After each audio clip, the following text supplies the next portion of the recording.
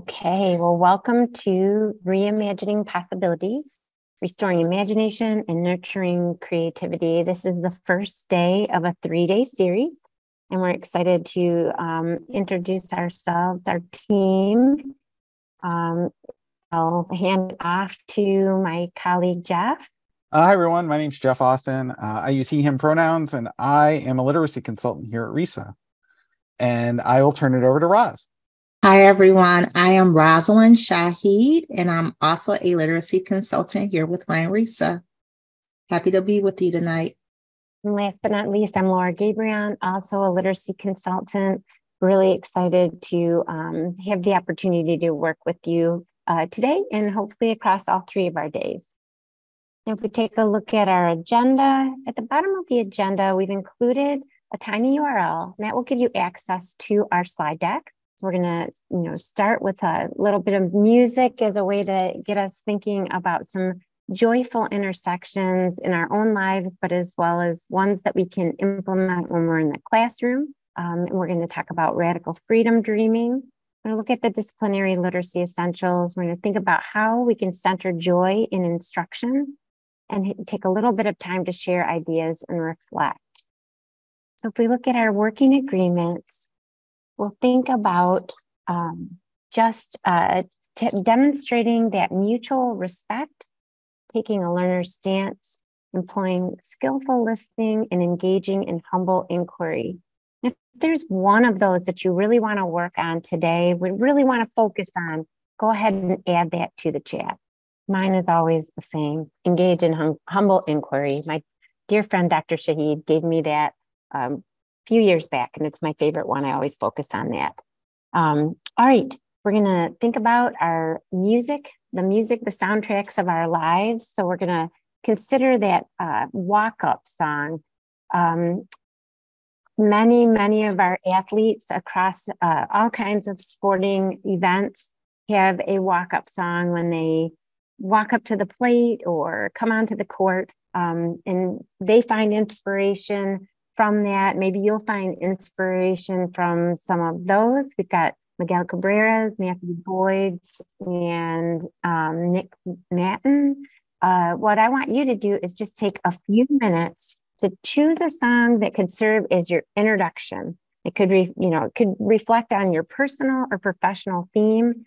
And I want you to share that walkout song in the chat. I see we have some party people in the chat here. That's right. These make my heart happy. Black Eyed Peas, let's get the party started. Yes, I love it. Roar, Katy Perry. I'm walking on sunshine. Oh, yes. By Katrina in the Waves. Thank you for sharing these. Definitely. There's some good ones in there. There are. It's a great activity to do with students too. Just a way to get to know what's kind of behind the scenes for that particular student. Absolutely. And sometimes what we've done in the past is we create an actual playlist using these songs. So if you choose to join us for day 2 and 3, you might have access to this beautiful Spotify playlist. That's a shout out to Spotify. Thank you for sharing those. We're going to jump right in because we have a short time together. And we're starting with this quote by Audre Lorde. When I dare to be powerful, to use my strength in service of my vision, then it becomes less and less important whether I am afraid. So today, during today's session, we really invite you to do what we're calling radical dreaming. We know that after 2020, there was this clarion call to reimagine, right? How we do school, how we interact with families, with communities, with one another, and how we really respond to and support children, most importantly. But after we returned to school, much of our radical dreaming was kind of a distilled idea, and it's focused more on this idea of learning loss. So today, we really want to go back to that radical dreaming that we had at the start of the 2020 school year, thinking about that idea and what Robin Kelly argues, that dreams are central to our fight for justice and freedom. Without new visions, we risk a singular focus on skills rather than liberation. And liberation or liberatory education is really what we believe is what we should be fighting for, right? And so skills, when we focus on that, those discrete skills, that's a tool to help us achieve our greater purpose. So first, before we begin, we want you to drop into the chat very quickly. What do you teach? What do you teach? And when you think about what's possible in ELA and history and in the sciences or mathematics, what is that possibility? What is that dream space that you have? You don't have to drop that into the chat yet, but I want us to start thinking about that. So we have first grade teachers, kindergarten teachers, teachers of literature, peer-to-peer architecture and drafting. These are beautiful, right?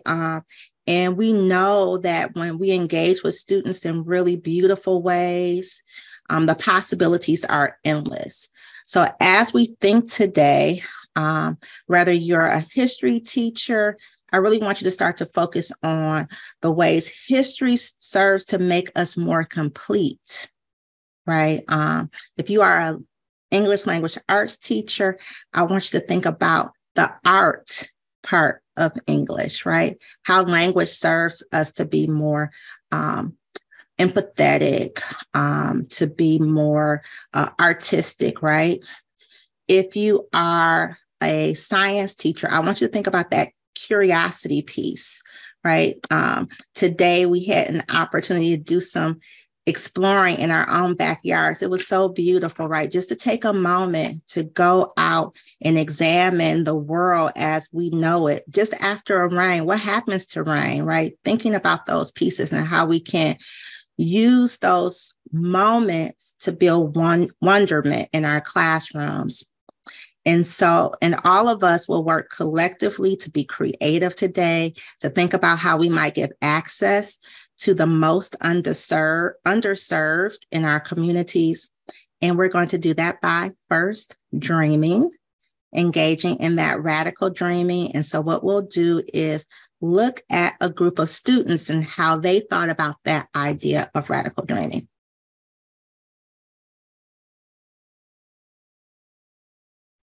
Thank you so much. Yes, please. I see that Leslie has already responded with this idea of empathy classes. And any things that you're thinking about as a first reaction to the video, please feel free to drop those into the chat. A few things that were stated that made me think is this idea. I think it was posted. I'm not sure if he articulated this through words, but I saw a picture that said, "You are a hero of your own imagination." And what is it, the world that you want to live in, right? So you all just named briefly the courses that you teach. So that is our little space of the world, right? So as we go throughout today's session, we want you thinking about the subjects that you teach and what is your little piece of the world and how might you reimagine those pieces to do what it is that you want to make a beautiful space for your students.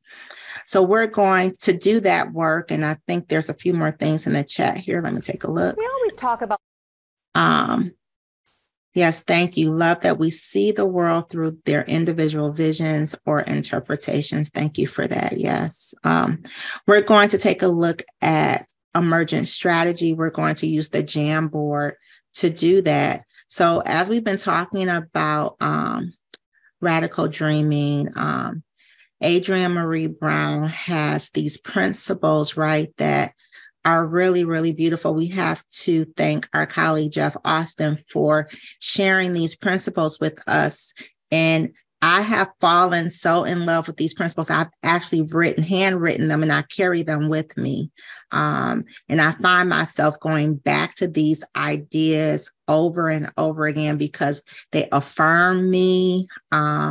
They help me to stop myself when I'm overcorrecting, right? And it helps to open up space for me to do some of that liberatory dreaming that we're talking about, to make safe spaces for kids, to make safe spaces to talk with adults, to feel comfortable enough, right, to even bring up ideas that others might see as abstract. And so what she does for us is provides an opportunity to use these principles as a goalpost and a guide for thinking about how we situate our classroom spaces. So we're going to invite you to go to the Jamboard and take a moment to read through these principles and just lift the principle that feels most important for you and your students as you move into the 2023-2024 school year. I think we'll need to use the Post-it note and just read and just either write or paraphrase the principle that's connecting most with you right now. I don't know why I'm getting so emotional, but they're so beautiful. Being rewritten, right? It's something about the act of writing what you believe to be of importance, and archiving those pieces so you can come back to them again, right? So some of the principles that are being lifted right now is small is good.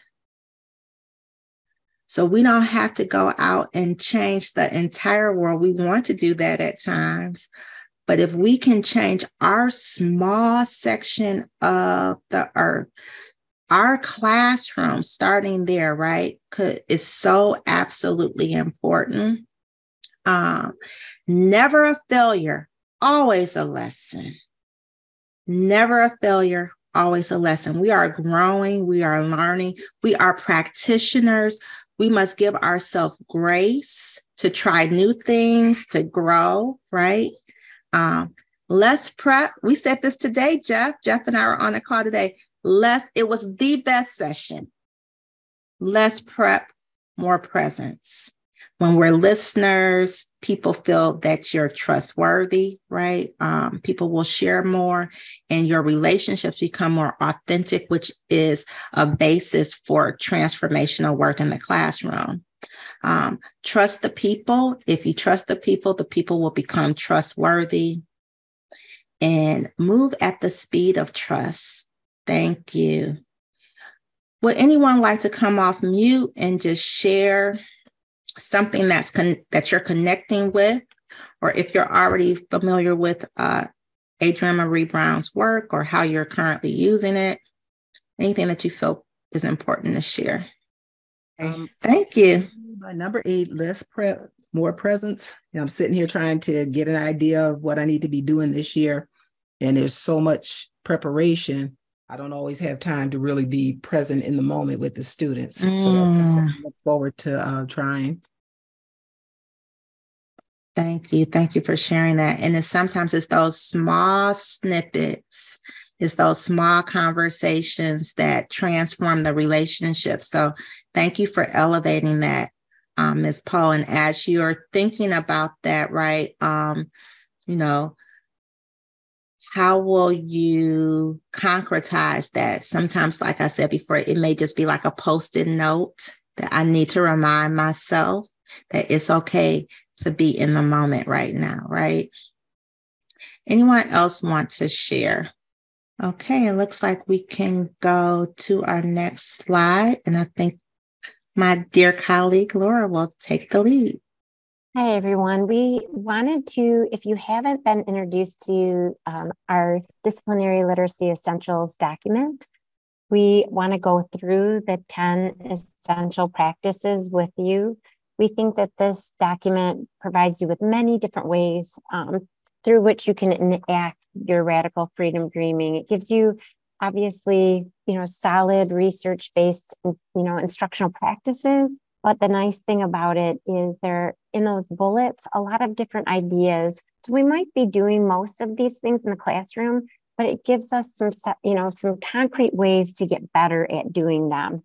So let's just look at these practices. You can follow along in the document. I know Jeff put that into the chat for you, but we've got facilitating inquiry-based learning. So no matter what content area we're teaching within, we want to think about opportunities to get kids unpacking and answering big questions.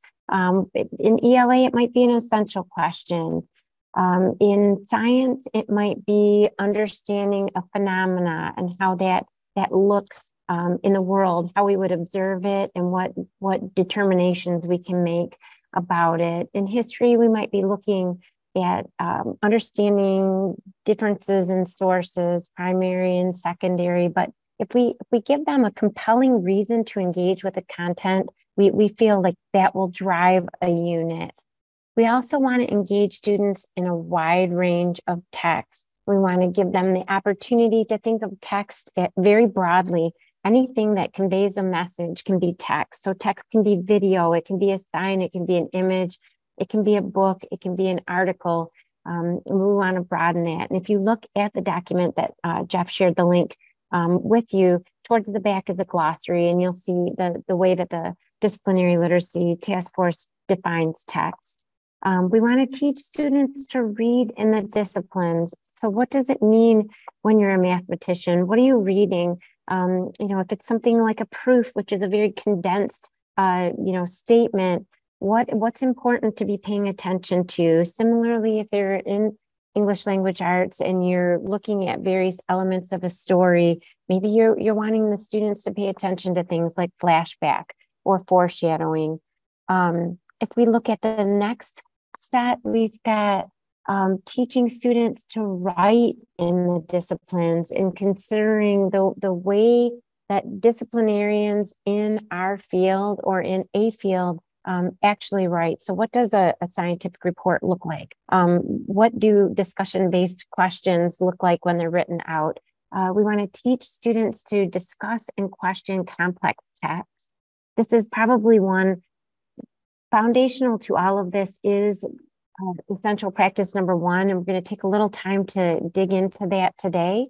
But for sure, we think that conversation is such an important aspect of all of our classrooms. And that deep conversation, that deep and critical conversation can lead to better reading, writing, speaking, listening.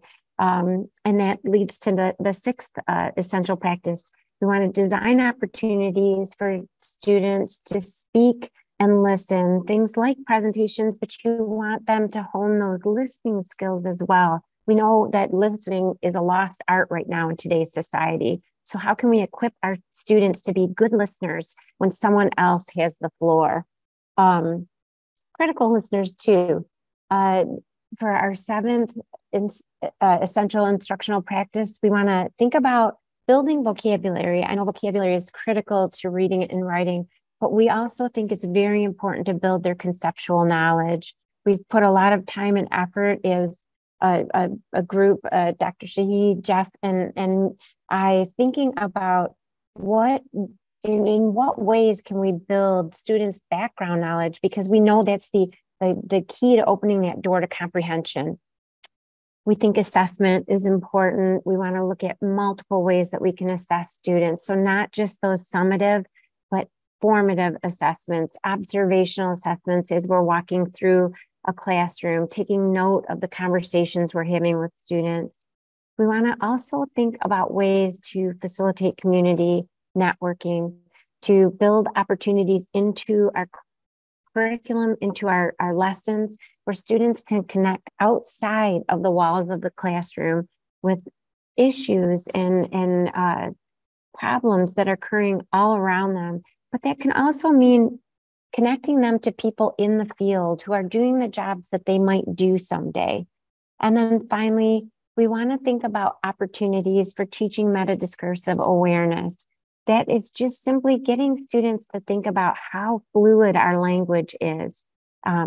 Just getting them to think about words and how words in different contexts take on whole new meanings. There's nuances to the ways that we use words. Probably even more with some of our students because they end up speaking in oftentimes languages. They use words in ways that we need to better understand. So those are the 10 essential practices. One important thing, if you're familiar with the Literacy Essentials suite of documents, in the pre-K, in the K through 3, and the 4-5, the mantra for these essential practices is every classroom, every child, every day. And in a self-contained classroom, it would be easy to embed all 10 essential practices. They're just slightly different than the ones you see here for those early grade levels.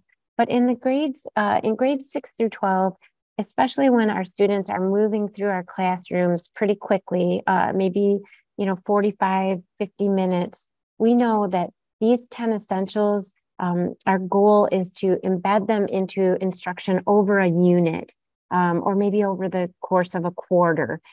Because obviously, again, some of these you're going to use more than others, depending on the unit that you're teaching within each class period or across a week, for example. But some might need a little bit more thought in regards to how you're going to integrate that into the unit you're teaching. So what we want you to think about is, what is your radical freedom dream for the coming school year? Just really, what do you want your students to walk away with? What door do you want to unlock for them? How do you want them to see this world, your content area, a little bit differently? Just think about that for a minute. And then we're going to come back to the Jamboard. And in the Jamboard, you'll notice on the pages past those emergent strategies, you're going to see essential practice number 1, which again, we see as foundational. And I want you to just look through it. So if you're English language arts, you'll be on frame 2. If you're in mathematics, you'll be on frame 3. If you're teaching social studies, you'll be on frame 4. And if you're teaching science, you'll be on frame 5. And what I just want you to think about is reading through those bullets. How might that, just giving students something to solve, how that might tap into your radical freedom dream for the school year? And again, you can use sticky notes to add those thoughts. I'm beginning to see a theme centered on making things meaningful for students. This is wonderful. Yeah, definitely choice. Another theme. Motivation, variety. I love this one. I'm dreaming of a classroom where students use language as activists, enact literate identities, supports my freedom dreaming here. That's beautiful. These are making my heart go pitter patter. I'm on the science frame, and it says, reimagine how inquiry-based science, often with failure, leads to true scientific discovery, right? And it goes back to the emergent strategy, like never a failure, right? Always a lesson. This is especially important with so much misinformation on science issues. Yes, thank you for whoever wrote that. And making a connection to a student's lived reality makes learning about scientific principles more meaningful. Absolutely. Absolutely. I love all of these. I'm going to add to the chat. It's Henry Ford. They've got an educational hub, Henry Ford Museum in the habits of an innovator are so incredible.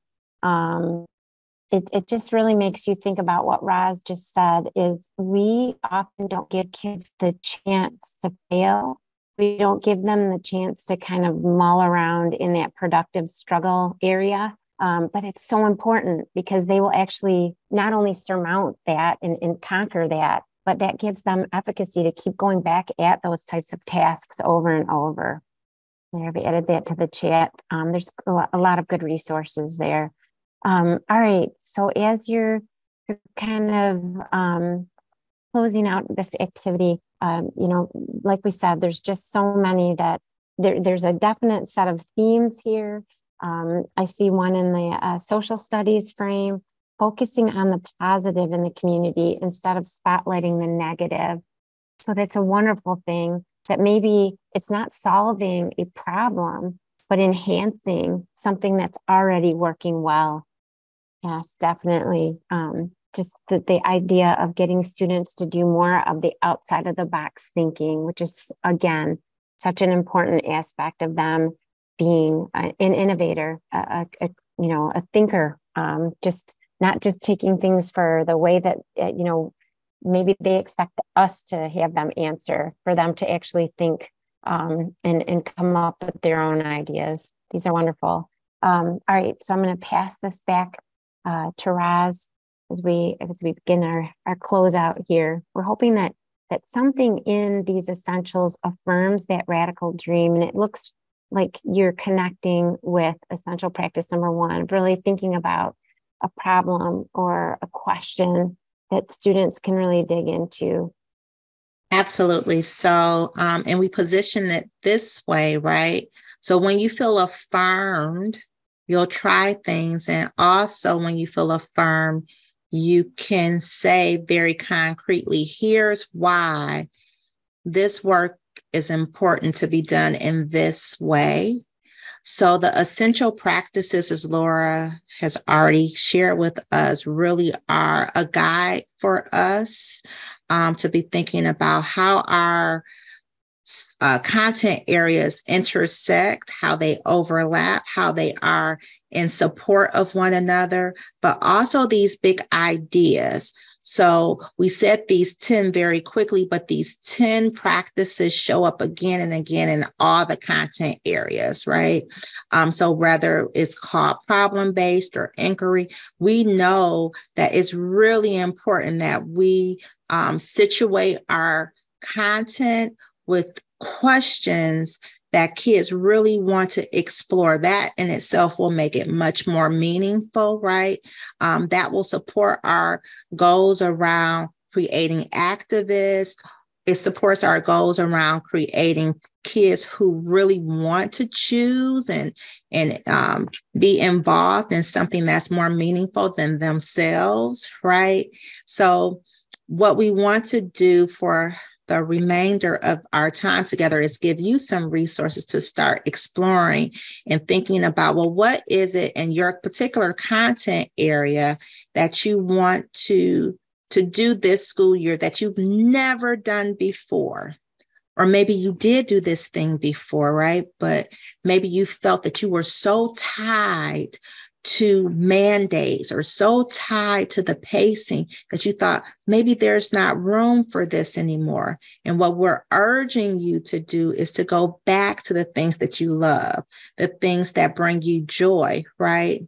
The dreams of students are alive and well, but if we focus solely on what we believe they've lost, we may miss another opportunity for transformation. And this is from the book Street Data, which we love, right? And so we're thinking a lot about abundance.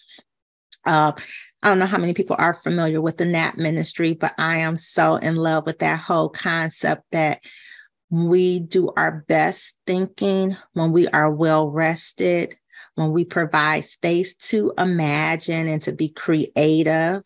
And if we're on this constant pace, we really don't have those kinds of opportunities. So creating those spaces in our classroom, in our lesson planning, an objective around how we're going to create spaces for students to be more innovative, more creative, more connected to one another. I think it's a beautiful thing, right? And it will serve us well because it will support all the other things that we want to happen: more reading, more writing, more of all these other kind of skill-based orientations, right? So Laura has put together some resources for us. I'm going to allow her to kind of talk us through what some of these resources are, and then you'll have an opportunity to explore. And I know Jeff will put the actual links in for you. It's linked to the words on the slide, but that's not going to help you very much. Well, I guess it probably would if you're in the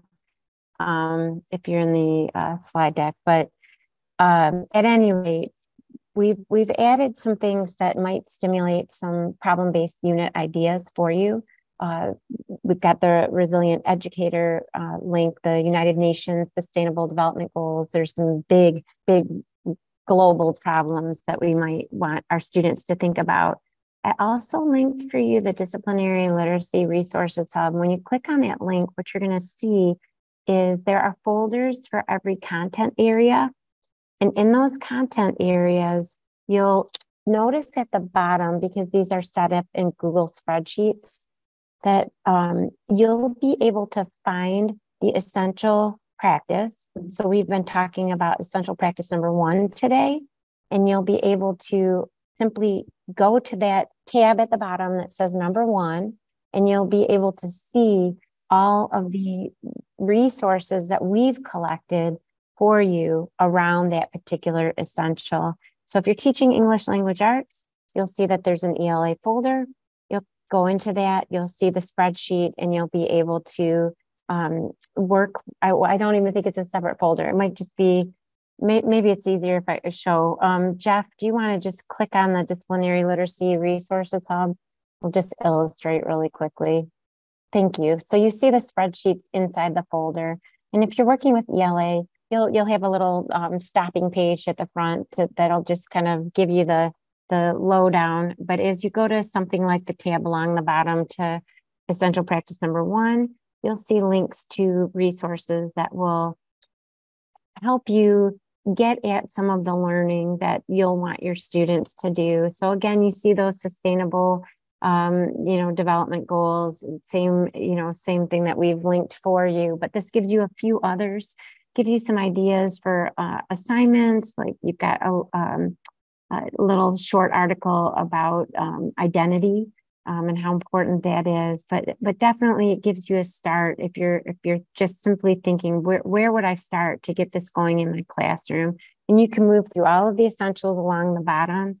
You can get at number 2 and 3, which are centered on reading, 4, which is writing, and you can move through.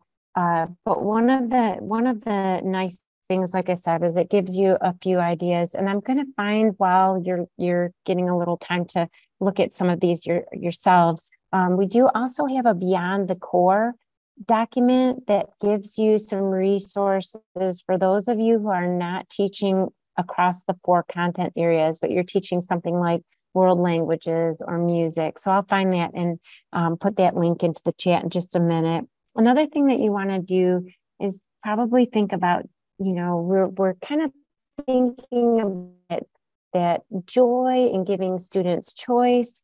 So we've been talking a little bit about ways to showcase student work. And so one of the ways is Flip, which used to be called Flipgrid, or you can branch into podcasts, allowing students to report their findings in different ways. And then finally, we added an article about inspiring awe. What makes a teacher memorable? The article explains that it's all about awe. It's just simply opening that mind to wonder, to discovery. So we're going to give you just a couple of minutes to click through those. And in the meantime, I'm going to find that Beyond the Core resource for you.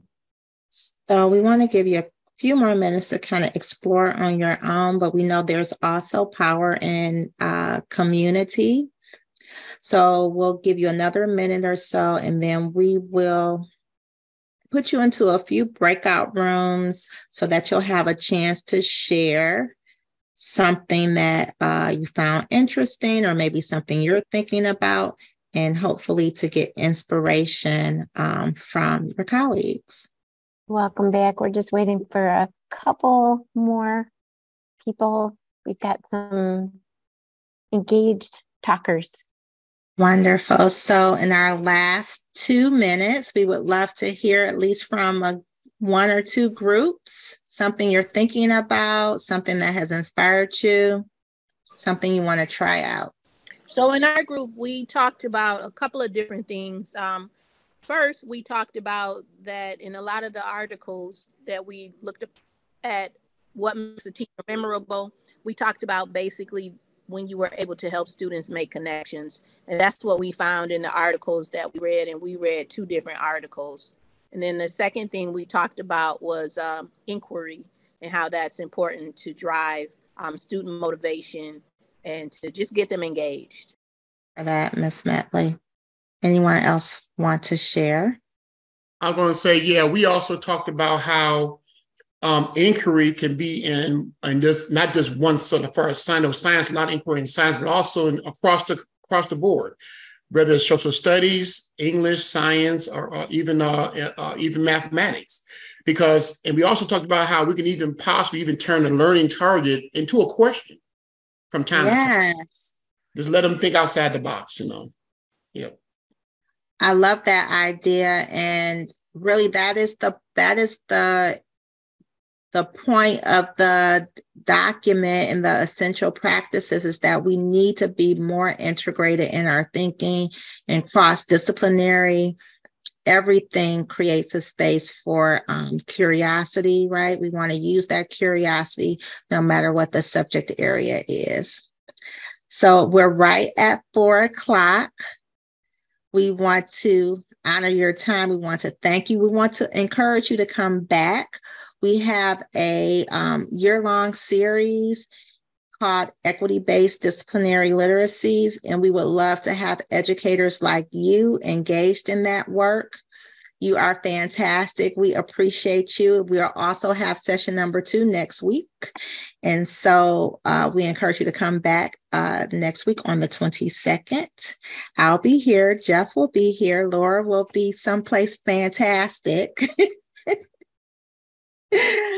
But we hope that you are able to join us next week as well, as we continue to unpack what it means to be joyful in secondary spaces.